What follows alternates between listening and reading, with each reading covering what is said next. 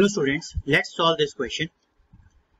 In the figure, if BD is equal to DC and angle DBC is equal to 25 degree, then the measure of angle BAC is. Alright, so basically इस question में क्या कहा गया है, देखिए ये question है, इसमें एक सर्कल है और ABCD this is a form.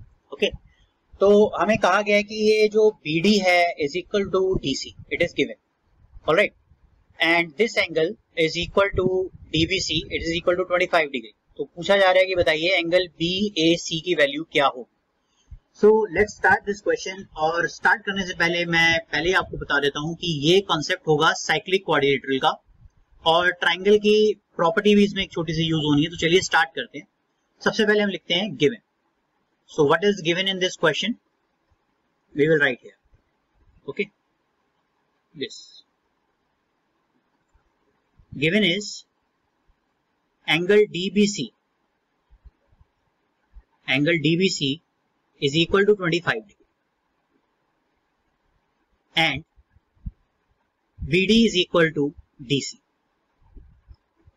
BD is equal to DC means this side BD is equal to DC. Alright, चलिए अब स्टार्ट करते हैं अपना solution.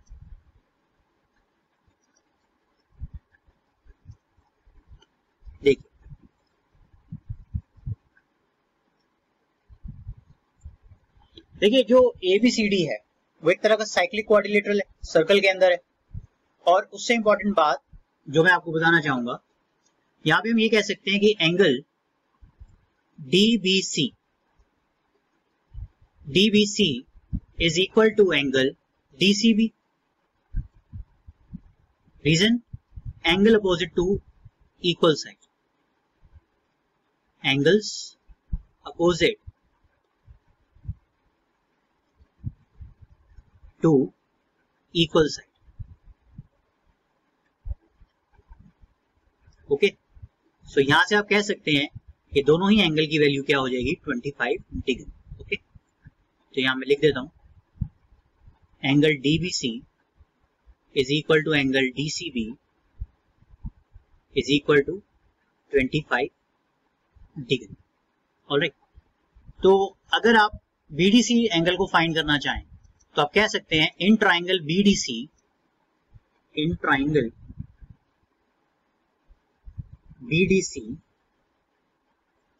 Okay, angle DBC plus angle DCB plus angle BDC, it is equal to 180 degree. Alright, and this is equal to 50 degree. अभी हमने proof किया ऊपर. And this is angle BDC. तो यहां से अगर हम एंगल BDC की वैल्यू फाइंड करते हैं तो हमें वैल्यू मिलेगी 130 डिग्री. देखिए, so angle BDC is equal to 180 minus 50. So angle BDC is equal to 130 degree. Alright, तो ये वैल्यू हमारे पास BDC एंगल. अब क्योंकि ABCD is a cyclic quadrilateral, okay, तो यहां से आप क्या कह सकते हैं, आप कह सकते हैं here ABCD is a cyclic quadrilateral.